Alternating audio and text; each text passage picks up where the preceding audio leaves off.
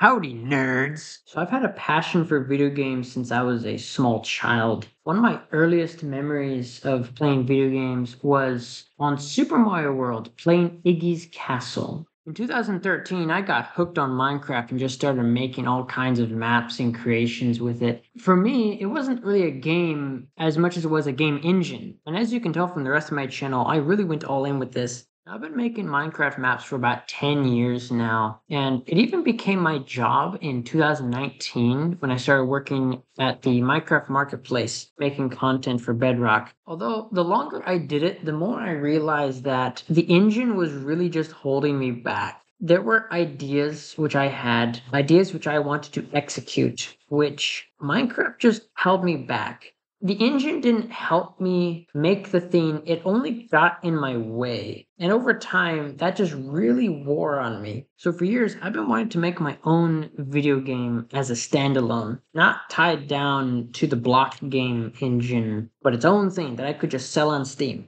So the question is, what was the game I actually wanted to make? So given that this was my first standalone game, I knew I wanted to keep it simple in concept, but have enough in there that it would be a challenge and also have enough going for it that it was interesting players. I figured since I had implemented soccer ball physics before, I may as well make a marble game. It was inspired by Marble Blast Ultra, this old game on the Xbox 360 that I used to play as a kid.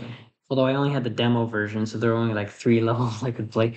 And so I was thinking, in this game, you would use this marble to roll around in this environment. And I figured the environment would be themed like a toy set, like with wooden blocks. And you'd use this marble to roll around and interact with these gizmos to solve puzzles and do some parkour and get past obstacles to try and eventually get to a goal, right? And so there's a lot of level design potential there. It would also be cool to have a level editor in the future for people to make their own levels. Now, I decided to make the controversial choice to make my game from scratch.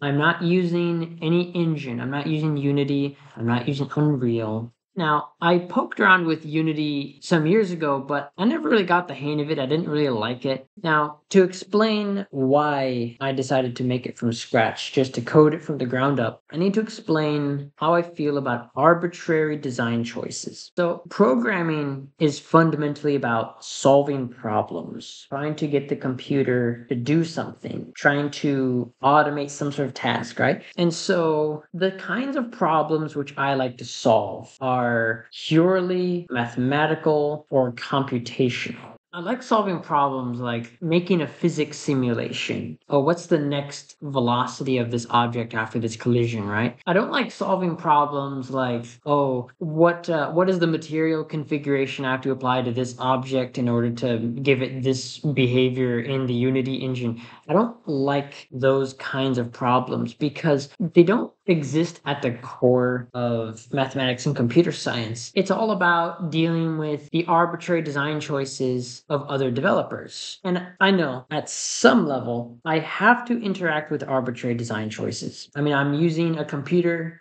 that I didn't design, that's running an operating system that I didn't make, so I have to interact with it on some level. So I wanted to go as far down as I could with these arbitrary design choices and deal with them as little as possible. And then everything else would just be dealing with pure mathematical and computational problems. Hence, I didn't want to use a game engine. I just wanted to code it from scratch. Now, as for my choice of language, originally I was making my game in C++ using the SDL2 library. Now, I had some issues with this. First of all, SDL2 is really invasive. It takes over the main function of your program and gives you like a fake main function, and it has all these helper functions to kind of set up your game and everything. But also the biggest thing about C++ that just made it unsustainable for me was its archaic mode of code importation. Anytime you wanted to include code from another file, it was dumped into the global scope. The name of everything had to be unique, which meant everything had to be namespaced. Everything in the SDL2 library, for instance, was namespaced with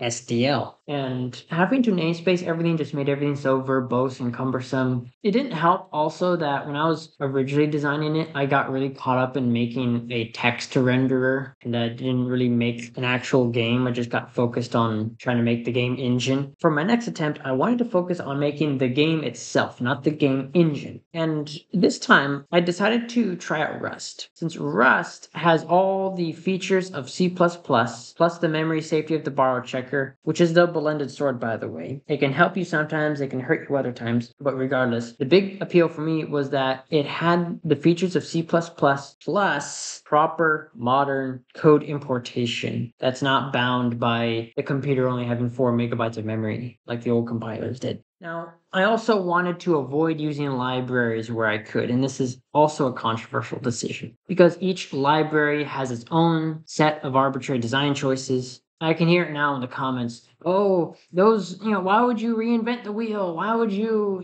do all this all over again? It's already been done before. Another reason was since I'm still trying out Rust, I don't necessarily want to commit to it all the way. I've heard good things about Zig, but Zig is currently in beta, and I don't want to make something meant for production in something that's in beta. So by avoiding libraries, it will help port it to another language if the need arises. Now, before someone mentions Go, Go uses a garbage collector, and garbage collectors are what they collect. I just don't like garbage collectors. So when I began putting the system together, I only used one library. It was the Windows sys library for getting the function bindings for the Windows API directly. Now I could get these myself, but using the library helped because it had all the function names listed out in the files of the library. So I could just use the library itself as the documentation for the API. Now, yes, I know this means that the game will not work on Mac and Linux, but I do plan on adding support for Mac and Linux in the future.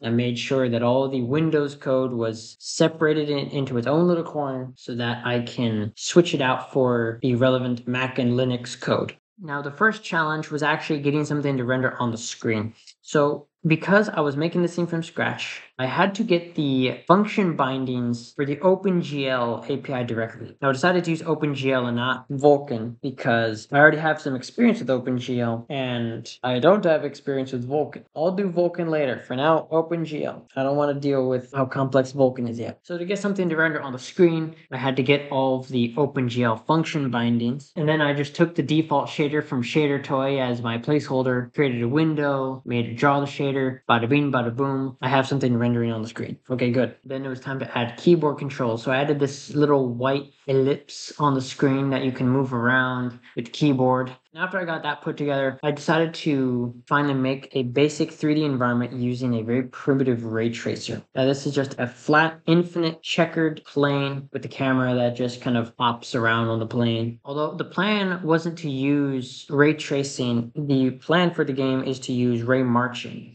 Not just for the graphics, but also the collision system. You see, ray marching works by using what's called a signed distance function, or signed distance field, depending on who you ask. And basically, from any given point in space, you run this function and it will tell you how far away is the nearest piece of geometry. And so, with that information, you can step that distance forward along the ray, and you know for sure that you're not going to intersect anything. And this works not just for rendering graphics, but also for collision, because especially with the idea for the game that I had, making this little marble roll around this environment, the marble is a sphere, and so you can project that through a signed distance function just fine. So I put together the basic ray marcher. I got these rounded cuboids drawn in and this goofy little marble which doesn't roll yet. Although at this point I still didn't have collisions implemented yet. I still just had the basic hopping above an infinite plane like I did in the previous demo. Then the next thing I did was actually actually add in the collisions and make the marble roll around. So that was fun. After that, I wanted the marble to look nice. So I decided to give it this blue shiny look to it. So I used some 3D Perlin noise to make the pattern, to separate the light blue from the dark blue. And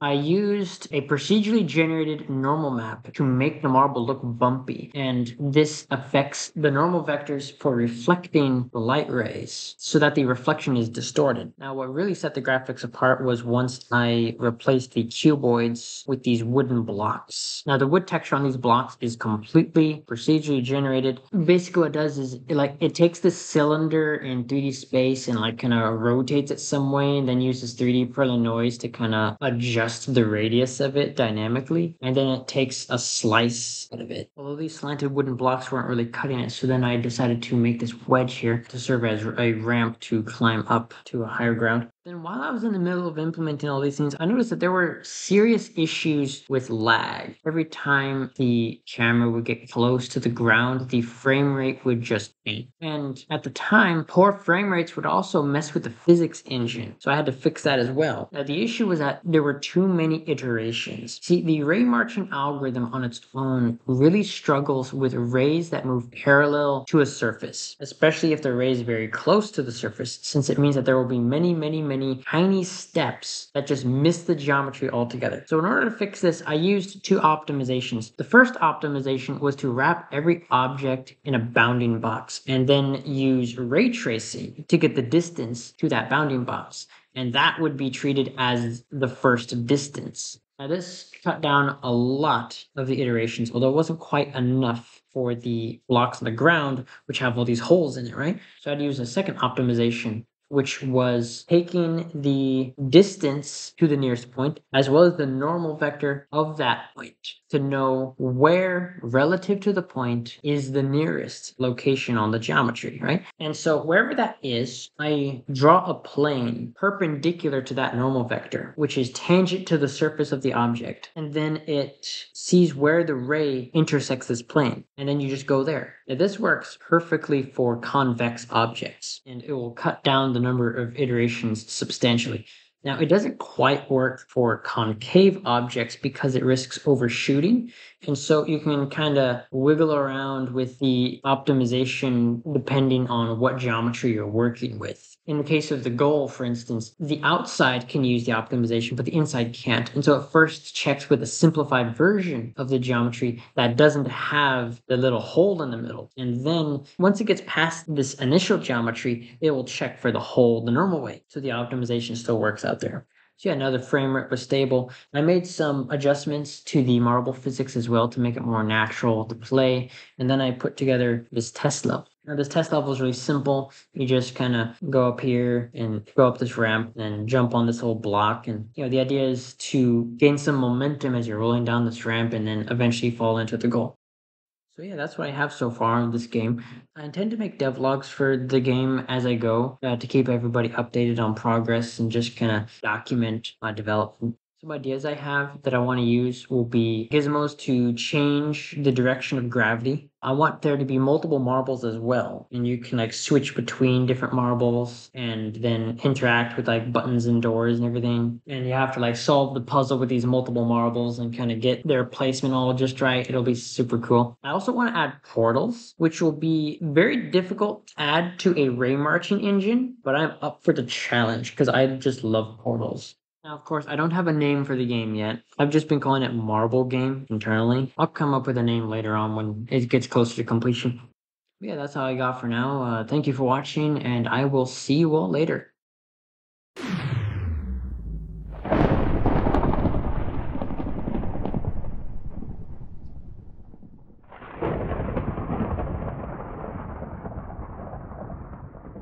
How many birds was that?